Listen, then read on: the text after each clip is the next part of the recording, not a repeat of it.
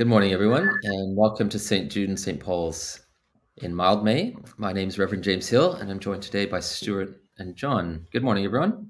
Morning. Morning. The sun just comes out on into my It is. screen. Yeah, it's very nice. It's nice to have the sun again. Yes, it's a cool-ish autumn day, although it's going back up to 18 later on this afternoon. This isn't the weather report, but I have to figure out what to wear at the beginning of the day because sometimes I'm out and about. So yeah, I do look at the weather, but it's 8. It was 8 this morning, 7 this morning, so it was a little bit chilly by England standards, anyways. But we're going to chat for a few minutes while a few more people join the stream, and then we'll make a start with morning prayer. Today we're concluding or getting close to the end of Acts, the book of Acts that we've been following over the last few morning prayers. And we had harvest. We celebrated harvest last Sunday. So we had a good celebration with the people who were there. And John, you were somewhere else though, weren't you? Yeah, well, we were with our friends in Colchester, where they were doing their harvest. A rather larger congregation and quite a few children around, but yeah, really nice to be with them again. And again, slightly different tradition, but still evangelical. But yeah, and they've recently lost their organist, so they had a group playing, and that was good as well.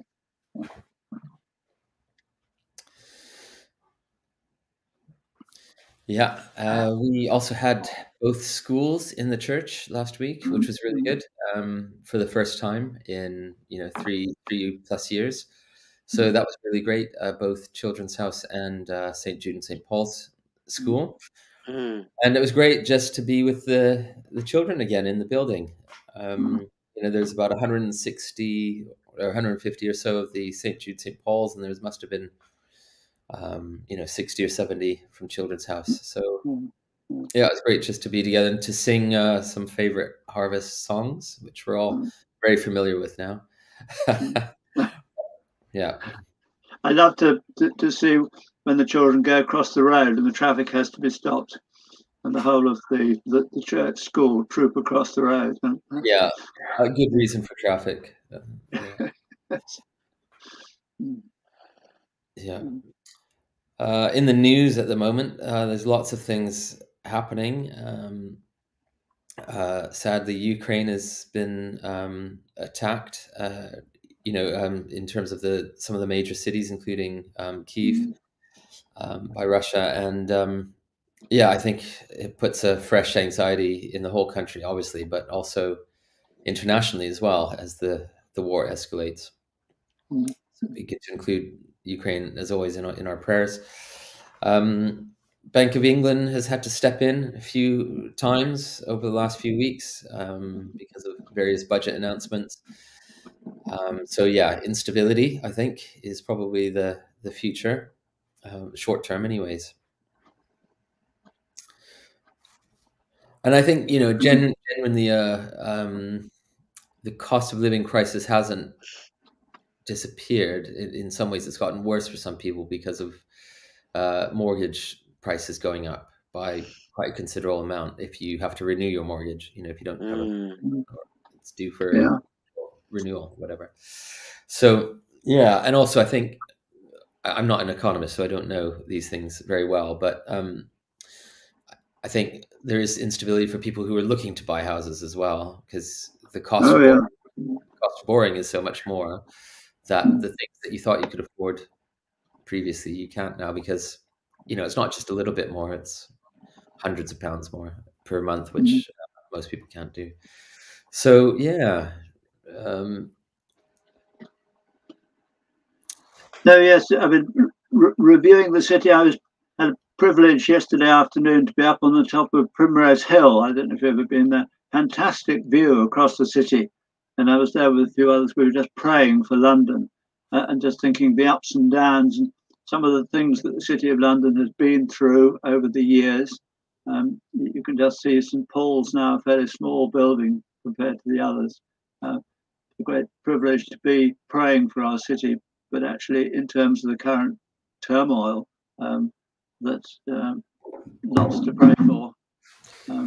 Lots of new people in positions of authority needing to be supported and prayed for and settled down in times when there are forces in the world that don't want things to settle down. Prayed for and challenged if necessary, I think, as well. Yes. Yeah. Good. Well, let's make a start with our prayer today. O God, make speed to save us.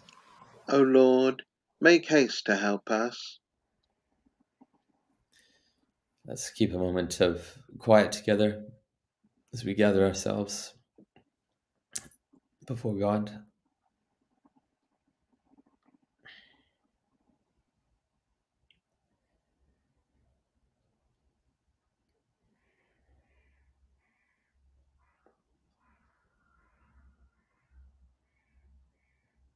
Make me to know your ways, O Lord.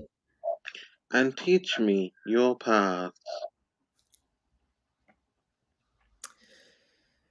Amen. You, Christ, are the King of glory, the eternal Son of the Father.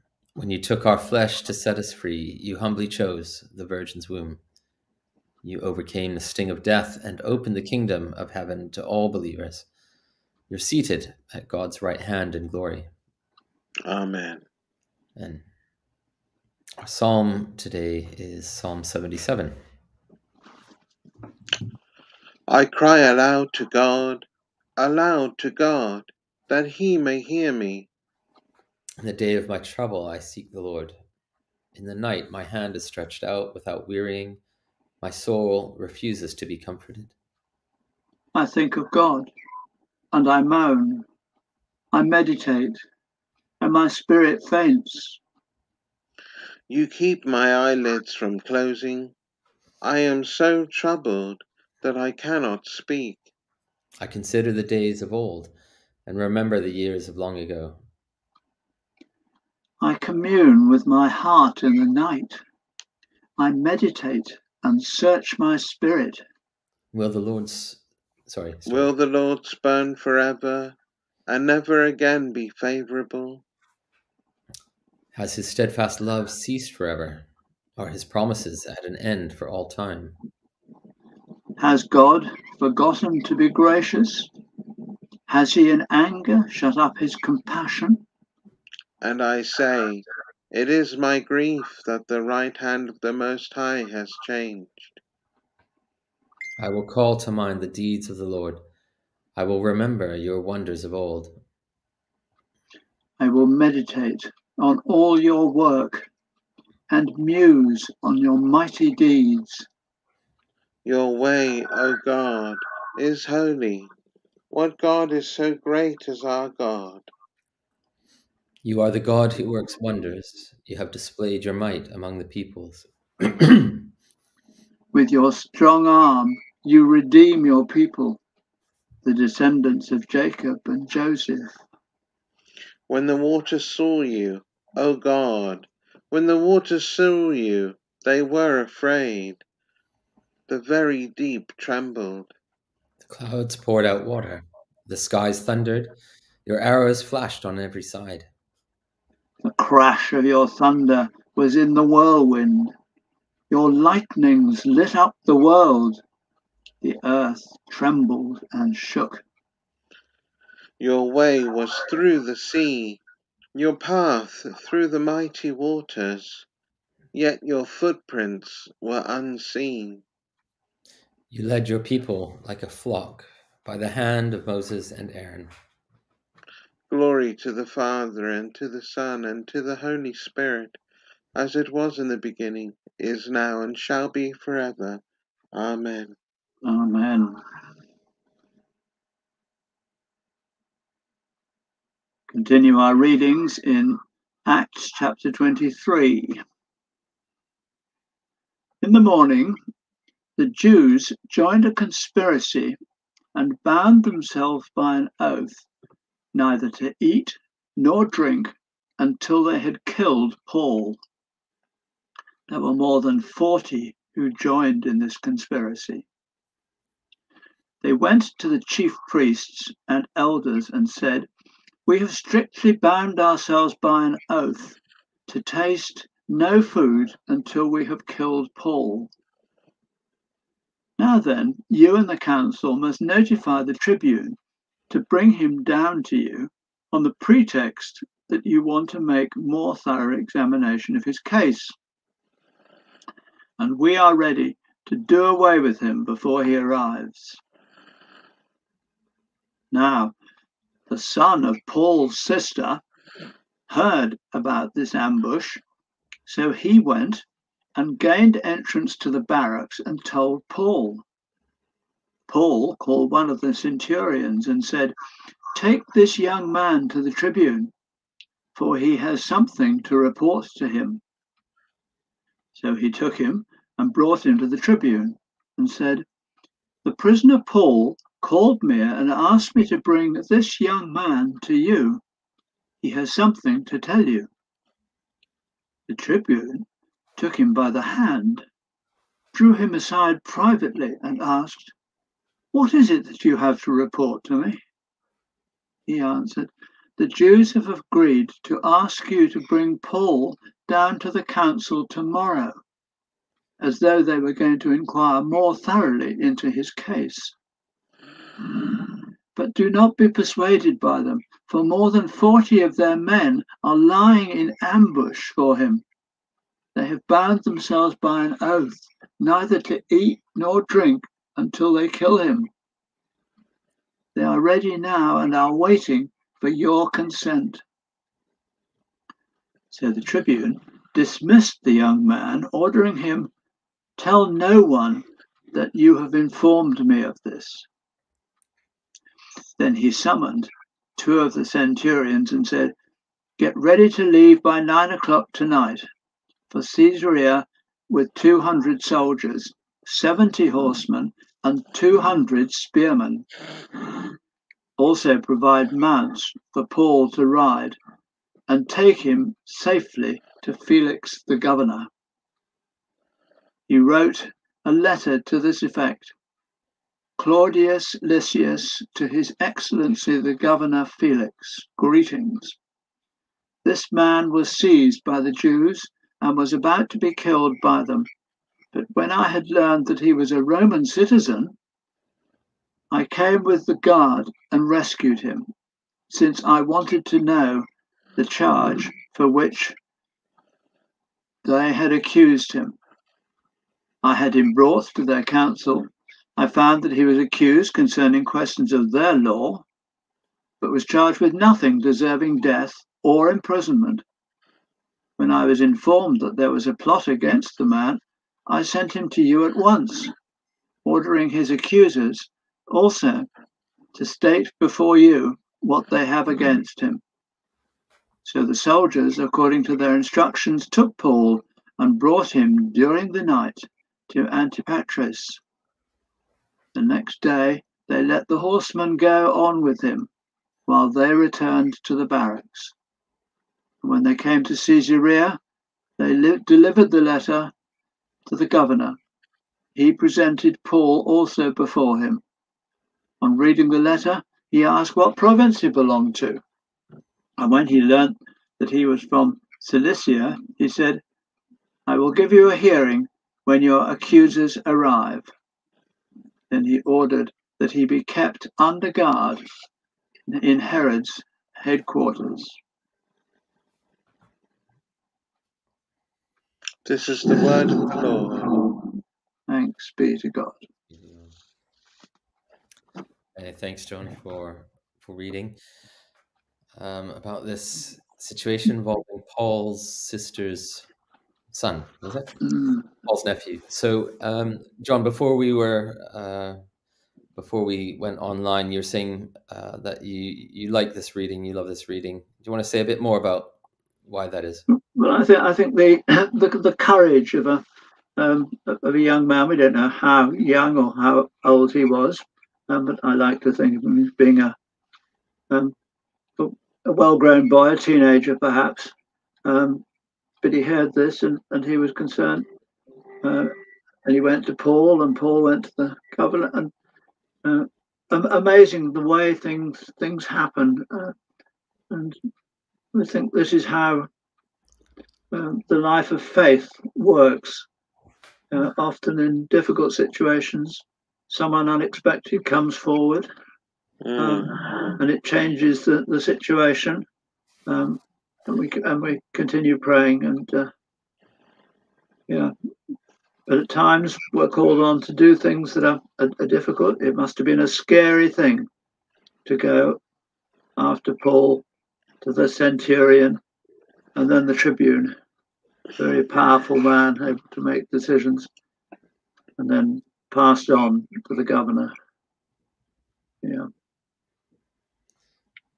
Yeah, thanks, John. And you can imagine sort of what's going through this young man's mind when he's trying to make that decision about should I or shouldn't I. I've heard this news, I've overheard this news. I feel like I need to do something about it, but I'm not sure if I can. But then making that decision to do it, taking that risk, and then seeing how it changes the course of the next part of Paul's life. Going to Paul.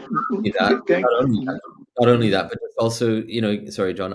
But not only that, also gets entered into the Book of Acts, which he probably didn't anticipate us reading about it, 2,000 years later. When we take it back from the whole thing. Sorry, John, go on. I think the scary thing must have been going to the centurions. I mean, centurions were rough, tough, fighting men who'd proved themselves, and they were there to do a job. And to have this boy with this story going to them, they had to decide what to do with it, and decided to pass it on up the line. But I just feel the scariness in the story. Yeah, exactly. It's well told, isn't it? If anyone watching has any comments or thoughts, please feel free to put them in the chat, as always. What does it make you think of in terms of our own situation here? The church in 2022, in the midst of the issues we're facing, are there things that we need to have courage about, to be brave about, to make those decisions, to do the difficult thing, and to be, I think the word people often use is disruptive, isn't it? Instead of allowing the cycles of life to go on, you have to sometimes interrupt that cycle and to disrupt the order of events in order for the right thing to happen. Because the wrong thing will just continue to create a feedback loop where it will just keep reinforcing itself and won't ever change. And so you have to have someone who walks into that cycle and disrupts it, stops it, or changes its direction. Do we see similar disruptive cycles and patterns happening around us?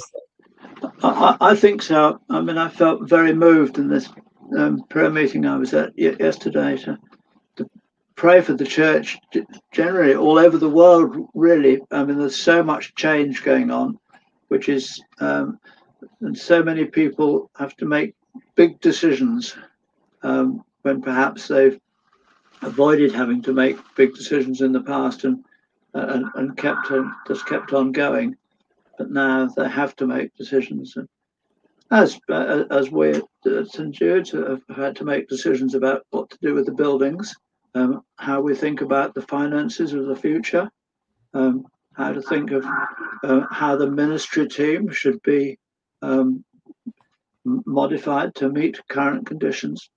Massive times for people in ministry all over the world and in every sort of Christian church, and probably affecting other religions as well, having to go through times of change. But God is there and comes to our aid if we look for him. But if we don't look for him, we don't see what he's doing. I think it also has an impact when we think about issues to do with mental health and how we help people, and how people find help, I think if you're someone who struggles with anxiety or depression or any number of health issues, it can feel like a spiral. It can feel like a cycle that you go round and round, that you feel like you can't get out of yourself, and you need someone to be able to come in and help and listen, or to provide some medicine if needed, but some way to support and to help interrupt that cycle as well. I mean, it's one of the things I've been thinking about in terms of our own things that we offer as a church, whether or not there is a space for us to meet, to talk about issues to do with mental health for people who would find that helpful at this time. Because the situations we're facing are not going to get better overnight. Not just situations we face individually, but situations we face in our community as well. So yeah, we need to find. Does he have a name? Sorry, excuse me. Paul's nephew. I don't think he does he? No, I don't think so. No. His sister's son. Yeah. But to be brave like him, in these situations, and to ask the person who might be on their own, how are you? And, do you need anything? It's a lovely touch, isn't it, that he took him aside. Yeah. Sorry, Stuart, go on. It was lucky that Paul was a Roman citizen. Otherwise, he wouldn't have had the protection that was required, and that was a huge amount of protection that was given to him. And it was interesting that many soldiers, and let me have a look. What was it? 200 soldiers, 70 horsemen, and 200 spearmen. That's a small little army. Yeah. Looking after Paul, all because he was a Roman citizen, and that this chap, the Felix, found that he was accused concerning questions of Jewish law, but was charged with nothing deserving death or imprisonment. Yeah. So I thought that was a stroke of luck, that he realized he was a Roman citizen, and that really came to Paul's aid. Yeah. So it just goes to show that where you're placed in society has an effect on your life. It's also being wise, isn't it? Knowing about what your, I guess, in a sense, we might say what your rights, knowing your rights and what your human rights are in this situation and in each situation. That the laws, when they're at their best, are there to help, are designed to help people. And so it's not using them to our advantage, but it's using the laws when they're genuinely to help protect us and to help protect people that are vulnerable in particular situations. Well, let's pray, and we'll ask God for wisdom and how we can be people who are like Paul's nephew. How can we be tuned in to know the needs, and also to have the courage to follow through with responding to people in need as well. I don't think we welcomed Bill, did we? Nice to have him with us this morning. The international perspective. Welcome, Bill. Good. What else can we be praying for?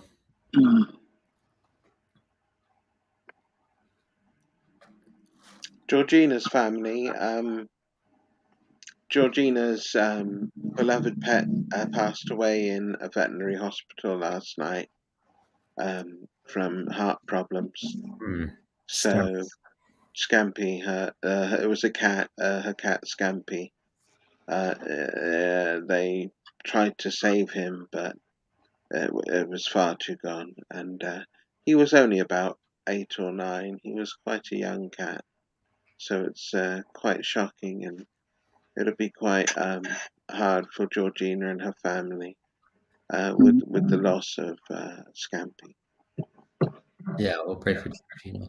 Also, sadly, we heard yesterday at the drop-in in the food bank that we were doing that one of the members that used to come all the time also passed away.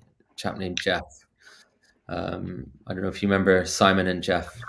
John, they used to come in together, but they're very good friends for the last 25 years or so. And, yeah, Jeff found out they found him. He had died in his apartment in his bed, so just a couple of days ago. It'd be good to pray for Simon as well. Well, let's pray together. Continue to pray for London as John has reminded us. Gracious God, you call us to fullness of life. Deliver us from unbelief and banish our anxieties with the liberating love of Jesus Christ our Lord. Amen. Amen. Let's continue in prayer together.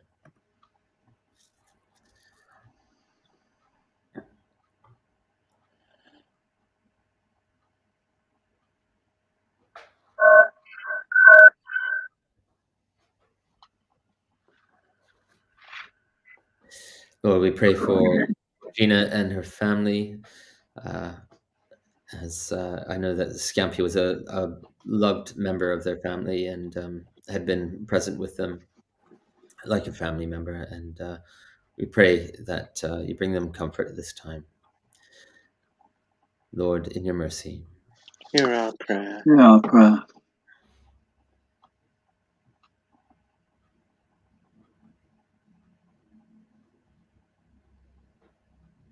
So, Lord, continuing with the theme of the city, I want to pray for our Prime Minister, the Cabinet, the Mayor of London and other cities, local councils, with all their responsibilities in rapidly changing times and worries about their finances and how to continue caring for the people that they're appointed to look after. Lord, help us to keep our minds on the people in responsibility, to pray for them, pray for wisdom for them, and pray that people will look up to them and help them find good ways through difficult times. We thank you that you are a God who cares. Help us to believe it, remember it, and trust it, and make decisions based on it. Lord, in your mercy. Hear our prayer.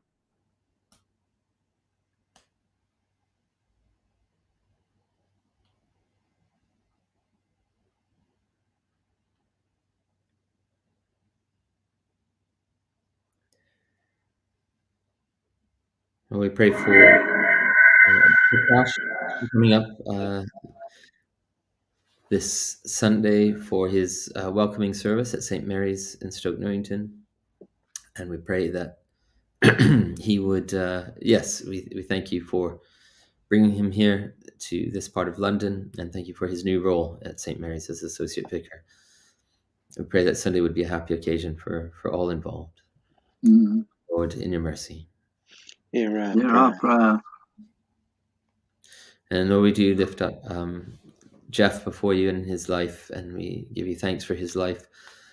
And we pray especially for Simon, his best friend, and his family, his wider family, who are grieving his loss at this time, and the people at the food bank. And we pray you'd help us to know how to respond well in this time, and that you give us wisdom to know how best to make contact with people who are hard to find contacts for. Lord, in your mercy. Hear our prayer. Hear our prayer. Thank you, Lord.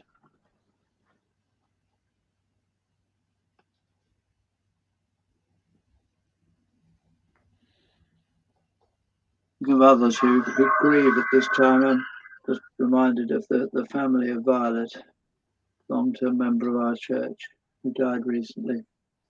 We all go through periods of grieving, Lord, but help us to know how to support those we know who are grieving, to deal with their grief and to look to the future hand in hand with you. Lord, in your mercy. Hear our prayer. And Father, with William Hill, Bill Hill, we join together in our prayers for Victoria and her young daughter, who are 2 Ukrainians living in his home. And we also pray for the safety of their family in Kiev. May we uphold Victoria and her young daughter in our prayers this going week and their family in Kiev. And we also are praying for Vlad, who stayed with Bill but is now back home. We also pray for Vlad's safety and all the safety of those in the Ukraine region, Lord, where Russia is attacking most monstrously and devastatingly, Lord, without care or concern for the public of those cities in Ukraine and the province of Ukraine. Father, we just lift up Ukraine to you at this time. In Jesus' name.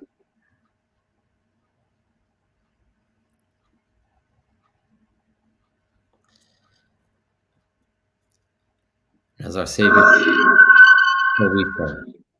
Our Father in heaven, hallowed be your name.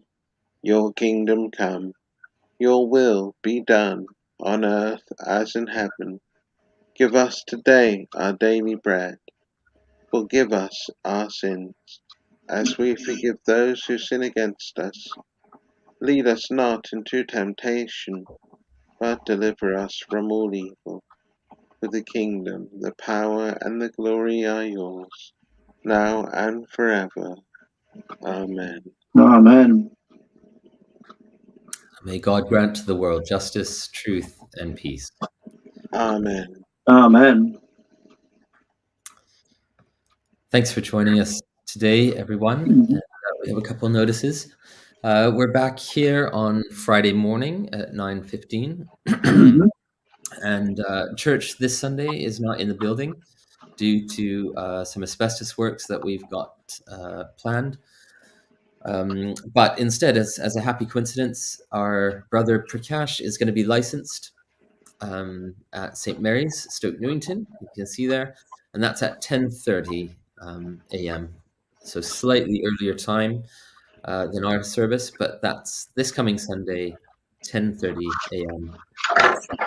That's the church with the spire opposite Thistle Park.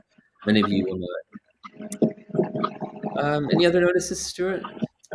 Yes. Just to say we are advertising for children and families welfare, and all the details are on our website. So do head to our website if you are interested in yourself or you know someone who might be coming to work with us. It's a full-time post shared between two churches that are almost next door to each other, pretty much.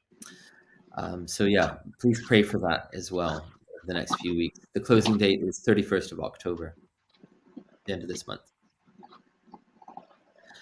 Thank you, everyone. And some of you Friday, if not Sunday. Yeah. Good. God bless. Bye. Bye.